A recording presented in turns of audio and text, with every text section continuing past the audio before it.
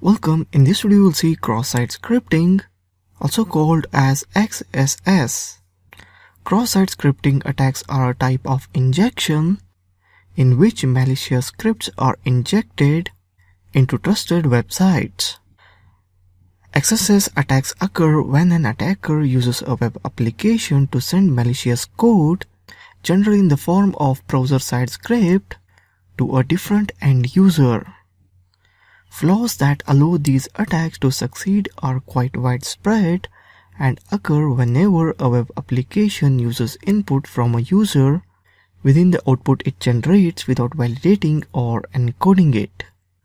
An attacker can use XSS to send malicious script to an unsuspecting user.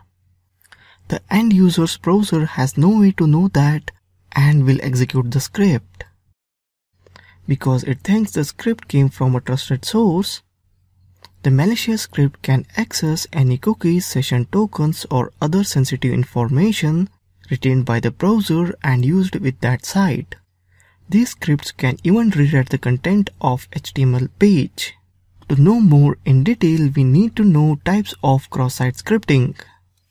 In early days, only two types of primary cross-site scripting were identified, that is stored XSS and reflected XSS.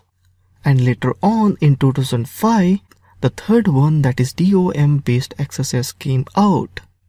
So let's see in brief these three types. Stored XSS generally occurs when user input is stored on the target server, such as in the database, in the message forum, visitor log, comment field, etc. And then a victim is able to retrieve the stored data from web application without that data being made safe to render in the browser. With the advent of HTML5 and other browser technologies, we can envision the attack payload being permanently stored in the victim browser, such as HTML5 database, and never being sent to the server at all.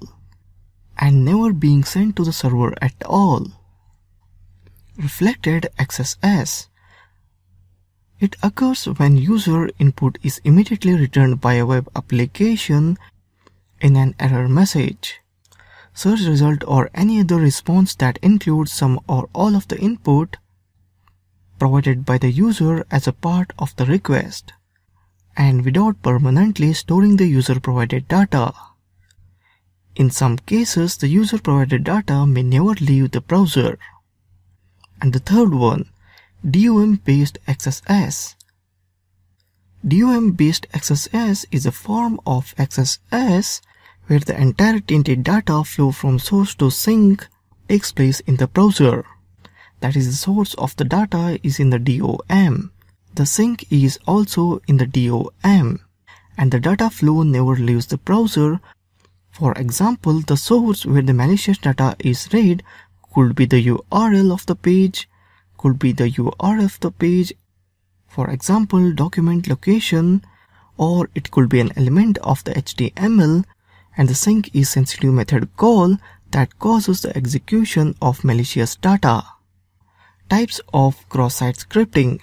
So there are basically two types, server-side and client-side. Server-side is when the untrusted user supplied data is included in an HTML response generated by the server. And the client side is when the untrusted user supplied data is used to update the DOM with an unsafe JavaScript call. To know more about cross-site scripting in depth, visit this website, that is owasp.org. They have mentioned these things even in depth. Just go and read it if you want to know in depth, as I would not like to make all my videos theoretical and boring. So please go ahead and read it from the link in description, or the link you are seeing here. You can just go and visit it. That's all in introduction to cross-site scripting. Thank you for watching this video.